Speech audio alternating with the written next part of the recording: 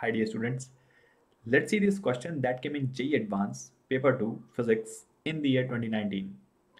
The question is from the topic of collisions. It was one of the better questions in this paper, which stumbled many of the good students as well. So let's see what's happening over here. This is a particle which is moving at a speed v. V is the instantaneous speed. The particle is moving inside a very narrow tube which is smooth, and the instantaneous distance between the left end of the tube and the piston, which is also moving at a speed of Vp. Actually, it is given capital V, but so as to differentiate between the speed of the particle and the piston, I'm writing this as Vp. So remember, this is not the speed of the particle, it is the speed of the piston. So Vp is the symbol I'm taking for the piston, right? So what happens whenever particle goes and strike the piston, there's an elastic collision, and after the elastic collision, the particle returns and again goes back to this left end. There's also one condition given. So this is Vp, velocity of the piston. So this is one condition given, that Vp is much less than dl by L, where dl is the distance moved by the piston in like small distance moved by the piston. Okay, so we will see the use of this condition as well. Why do we need this condition? So piston is being moved very slowly inside this tube, and instantaneous distance is L. So initially the distance was L had the value of L naught. Okay, and initial particle speed was V naught. When the value of L was L naught, at that instance the speed of the particle was V naught. Okay, so we have to check some options that after every collision the speed of the particle is going to increase by 2v. If the piston moves by a certain distance dl, then the speed of the particle is going to increase by this much amount, 2v dl by L. Okay, then the particle kinetic energy will increase by a factor of 4 if the distance between the piston and the left end of the tube becomes half, and the rate at which particle strikes the piston. So these are the options that we have to check. Now, first option is pretty obvious. If you think carefully, then we can say that after every elastic collision, the speed of the piston is going to increase by, speed of the particle is going to increase by 2v, because it's very heavy. Piston is very heavy. This is also given in the question. So piston is very heavy in comparison to the particle. How can we prove this? By the way, this is a standard result, but if you want me to prove this, then we can prove this by an argument itself. If you stand on the piston, so this particle is going to move with the speed of v plus vp, right? And in the frame of piston will not move. Now, since it's an elastic collision, so particle is going to return with the same speed, v plus vp, correct? In the frame of piston. So in the frame of piston, if it returns by this speed, that means in the ground frame it is moving at a speed of v plus 2 vp, correct? Hence, now you can see if it comes at v, and in the ground frame it comes at v, and it is returning at v plus 2 vp. Therefore, we can say that the increase in the speed of the particle per collision is 2 vp, right? By the way, this is a standard result, so many of you might be knowing this as well. Hence, option A was right. After each collision with the piston, the particle speed will increase by 2 vp. So remember, capital V is Vp actually. Now, if piston moves, let's check for some other options. Now, if I draw the figure, just let's say this is the piston for the time being, and this distance is L at the moment, and this particle is moving at a speed V, and piston is moving at a speed Vp, which is very small. Now, if you remember, there was one condition given in the question. V is much less than dl by L, V naught. Now this is Vp actually, which is much less than dl by L into V naught. V naught is the original speed of the particle. Now let's see what this condition means. So if you write this, if you take Vp on the right side and remaining terms on the left side, so this will become L upon V naught. Now, if you see, this is the distance, this is the time taken by I think equality sign will be opposite. Yeah.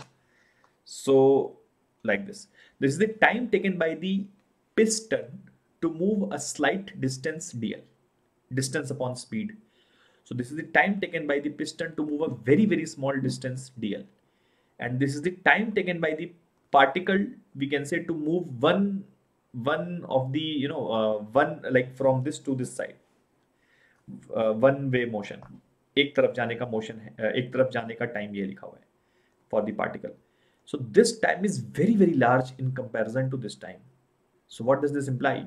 This implies that by the time piston moves slightly ahead, this particle would have made lot of collisions. Dhar, dhar, dhar, dhar, dhar. So it would have made number of collisions. So we can say that, the frequency of the collisions will be very, very high, right? Now, frequency of the collisions. So basically, after how we will write frequency of the collision? Frequency of the collision is very simple. We can say that, number of collisions per second. So how much distance does it move in 1 second, particle? It moves v distance in 1 second, because speed is the distance per second. So we can say that we can say that v, basically this is the speed of the particle divided by 2l, right? Because for traveling, for one collision, it needs to travel 2l distance to and fro, we are talking about. So frequency of the collision will become v by 2l. Okay. And what is the increment in the speed of the particle? What is the increment in the speed of the particle per collision? So increment in the speed of the particle per collision is 2vp. So remember, this is the number of collisions per second, and in one collision, this is the increment in the speed. So can we say that rate of change of velocity of the particle is nothing but this only, v by 2l into 2vp?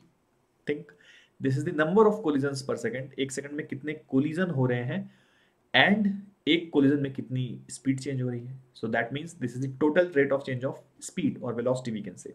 Okay, 2 and 2 will get cancelled. This is v into vp upon l, right? This is v into vp upon l.